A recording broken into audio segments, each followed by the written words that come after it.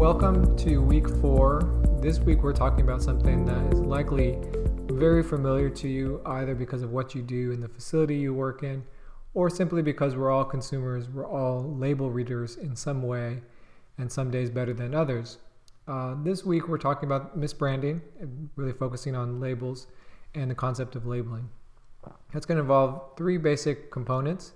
We're going to look at the required labeling, which is here on the left of the screen. And that's things like principal display panel, what should go there, information panel, what should go there, following all of those key requirements. We're going to look at the concept of labeling, which is represented by the social media icons. It can be other things, but that's a common one these days, is to say it's something that you put up on YouTube considered labeling under the acts, and how so, particularly looking at Cordell and the limitations of Cordell, which are very important to start talking about. We're also going to briefly touch on a constitutional question about First Amendment rights, in particular when we have a truthful and accurate claim. What are sort of the issues there? We're not going to get into too many constitutional questions here, like compelled speech, even though those are in the textbook.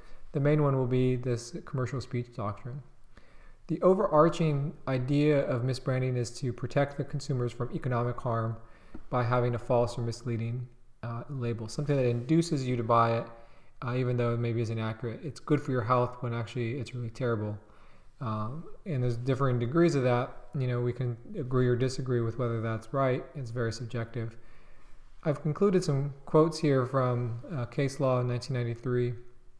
I think it is interesting to look at what we mean by false or misleading, how low the bar is, and how, in a way, the courts really don't have high esteem for what the consumers are capable of understanding and what we should be aiming for.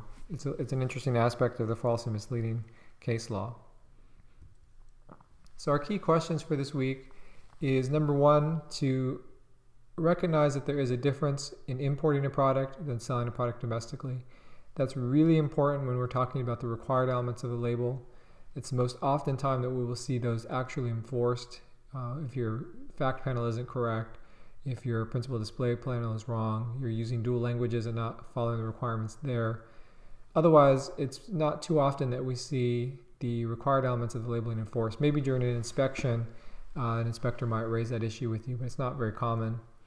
The other element that we're going to be talking about is the sequence of analysis, and I'm very much a stickler for that sequence, as you know. And here, if we're talking about something that may be labeling, really stopping to do that Cordell analysis, and then getting into the false and misleading analysis that we'll talk about in the discussion in the audio lecture.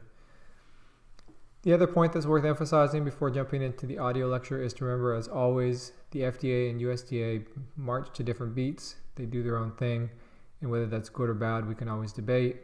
But the USDA takes a very proactive model. The labels themselves, the required labels, are looked at before going onto the market. That does not happen on the FDA side, and these labels are increasingly crowded with information. So we're not knowing if they're misbranded until there's actually an enforcement action, and that, of course, can have ramifications.